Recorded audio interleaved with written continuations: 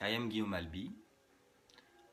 I went to your land in 2009 to express myself and create a mural in your city, Novi Sad. This mural represented a double-headed eagle, a symbol of power, submitting someone to adopt a certain attitude. And the shadow of this man was standing up and cutting the rope in order to set himself free.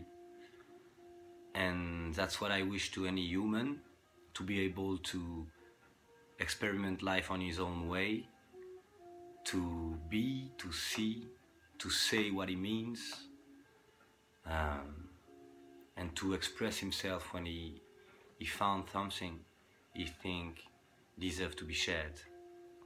So may everyone be able to do so. Peace.